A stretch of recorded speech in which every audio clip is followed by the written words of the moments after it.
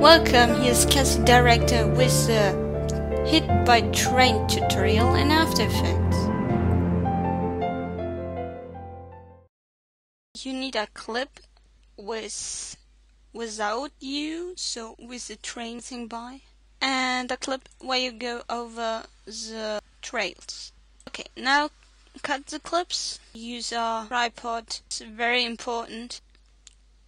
The first clip is now where I go over the trails and go to this position where you get shocked, that is here, and cut it with hold on Shift Ctrl D, and the rest we can delete it.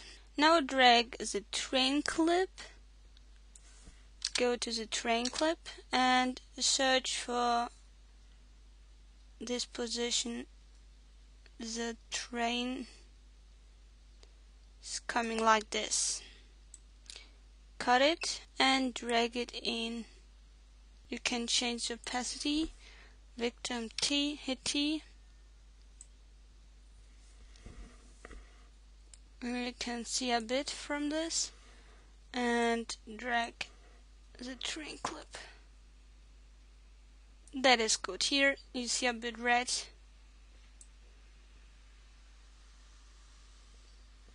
That's good. Duplicate the layer, go to Ctrl D and right click and go to time freeze frame.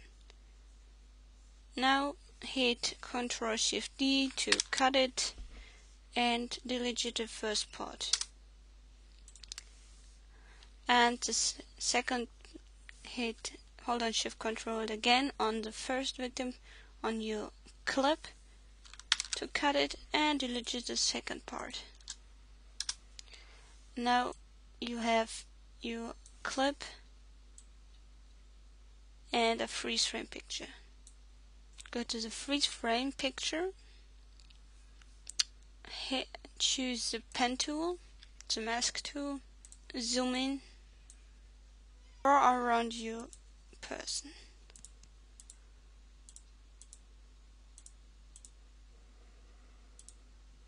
Okay, now I mask my body and hit P for position. Now go one page down and drag it. And one more, like here.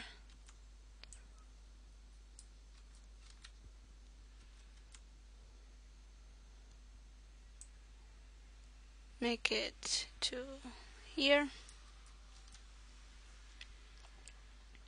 Make the clip larger and position your mask there. And one more frame. Now drag your picture out. And now you see it get hit, and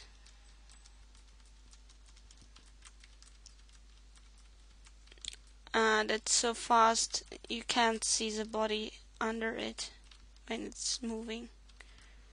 So now make motion blur here and here. So fast you can see nothing. Hit by train. Very fast so you can't see later the other thing. Okay.